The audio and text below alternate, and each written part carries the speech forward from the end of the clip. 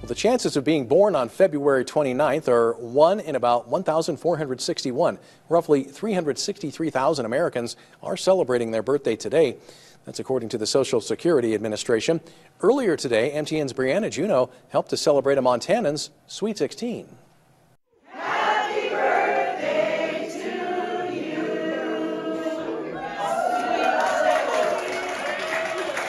Katie was born on February 29th, 1960, a leap year. So technically her birthday comes once every 4 years. So today is a big day. It's nice that we have an opportunity to give back to her after all the things that she has done for all of us. I need help. I'm only 16. I got a card for one of my sons, and it was kind of funny. He said, well, if you need a chaperone for the prom, I'm available.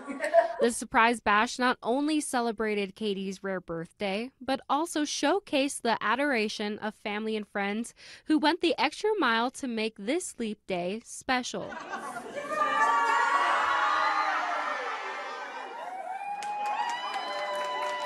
Actually, I'm not a super huge birthday celebrator, but it was a surprise. I thought something might be up because my husband kind of put the kibosh on a few things that I had wanted to do. And then he said this was a fundraiser and then we were going to go out to dinner. So it's like, okay. Katie is just a very special person because she's created so many great opportunities for hiking and exploring in Montana for a lot of us that are here tonight celebrating her birthday. And we had a lot of fun planning together for months and months of how we were going to pull this off, what the theme was going to be. Surrounded by love and laughter, Katie finally got her Sweet 16. In Great Falls, Brianna Juneau, MTN News.